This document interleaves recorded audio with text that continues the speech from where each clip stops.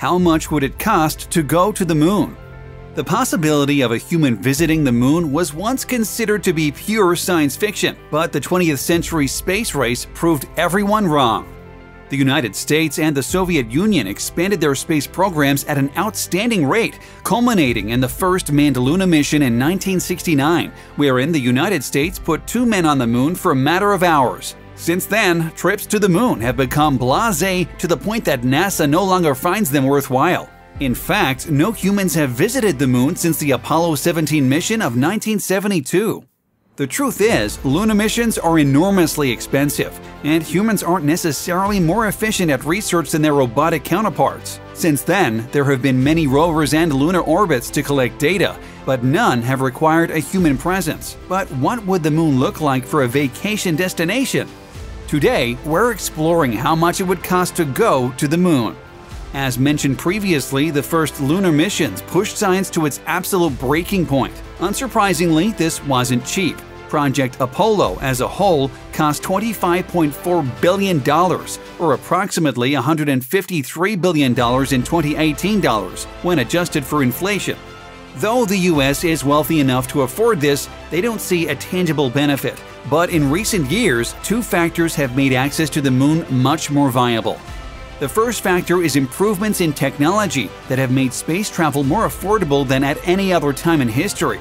NASA recently held a press conference announcing that they estimated it would only take $20 to $30 billion to get a permanent human population on the moon. This is a fraction of the price that the space race cost in the 1960s. The second factor is the advent of private corporations traveling to space.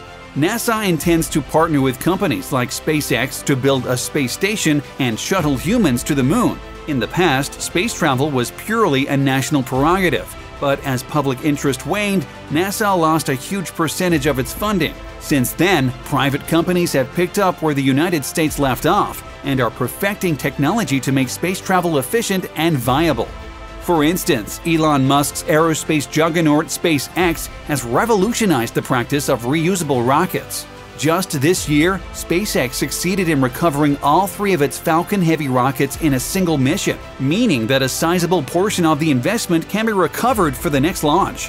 In the next year, they hope to recover the nose of a rocket as well. All of this means that the cost of flying to the moon is plummeting. As a result, the era of space tourism is upon us. NASA has opened up the International Space Station to tourists, and already companies are buying rights to fly so-called private astronauts up to the laboratory in the sky for a visit. For approximately $52 million per person, you can purchase a seat to fly with SpaceX once Elon Musk's space company begins flights to the ISS. Allowing tourists on the ISS is a major shift for NASA, as the agency used to prohibit private astronauts from flying to the station. Previously, private astronauts would have to fly on Russian rockets and capsules to reach the station. NASA will get $35,000 for each night a tourist spends on the ISS, according to agency officials. Pricing details on NASA's website reveal those costs largely go towards things such as life support, food, air, energy, and data. Another company, Moon Express, dreams of budget flights to the moon in the next decade. They became the first private company to land a rover on the moon in 2017 and won a $25 million prize from Alphabet, Google's parent company. They have the lofty goal of landing humans on Mars by 2024. But unlike NASA, they have no interest in creating a permanent population on Earth's largest satellite. Their aspiration is to land humans on the moon for only $10,000 a person, only double some of the most luxurious flights on Earth. These goals may sound like a pipe dream, but there is already a historical precedent. All the way back in 2001, Dennis Tito became the first cosmic tourist when he paid $20 million to visit the International Space Station. Though he only spent 8 days in orbit, it shows that there is a demand for space travel and an undeniable feasibility. And America will not be the only contender in the next chapter of the space race. India recently made headlines when they launched their first lunar rover, Chandrayaan-2. This was especially impressive because the whole process only cost $74 million. Cynics pointed out that this cost much less than the 2013 Hollywood blockbuster Gravity, which had a $100 million budget.